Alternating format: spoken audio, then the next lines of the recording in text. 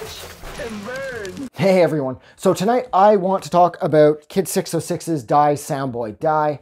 Now this was released, yeah, who the fuck knows, I think I did this in another video and I wasn't able to find out when this was released. I'm pretty sure it came out around 2007, 2008, something like that. And the reason that I want to discuss this EP is because it is one of the most completely fun and energetic EPs I have ever encountered.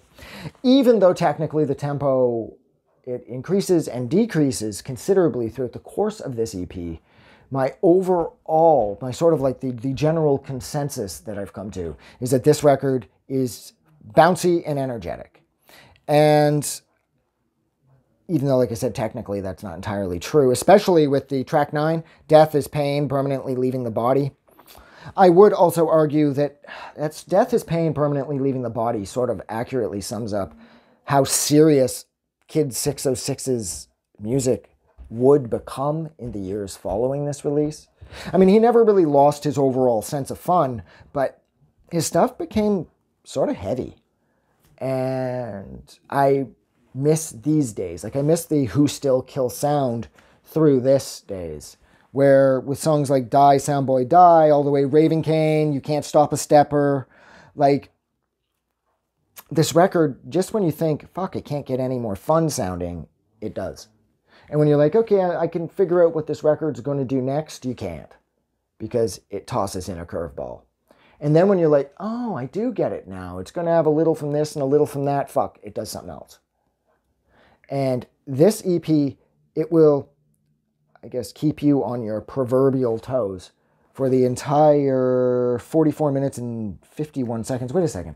How the hell can 44 minutes and 51 seconds be considered an EP? I could have sworn the general sort of, the accepted run times were anything under a half an hour, I believe, was an EP, and anything over a half an hour is considered a full length. Even if I'm sort of not getting that exactly right and it's 35 minutes for a full length or 40 minutes for a full length. Well, this is 44 minutes and 51 seconds, so I don't understand how the fuck this is an EP. Listen, there, fucking Kid606. Don't do that in the past, like 15 years ago or something. Don't do that.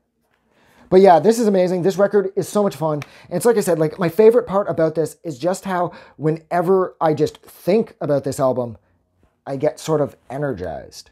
Like, I feel the same way about Who Still Kill sound too. Like, certain records from Kid606 put a smile on my face, and this is one of them. I don't even have to hear it to hear it. You know what I mean? I can just that wonk, wonk, wonk, wonk, wonk, wonk. Fuck, man. This record, again, it sort of carves its own niche out of like the musical landscape because it's borrowing from so many different styles of electronic music that it's a pretty captivating run. 44 minutes and 51 seconds outside of Death is Pain, Permanently Leaving the Body.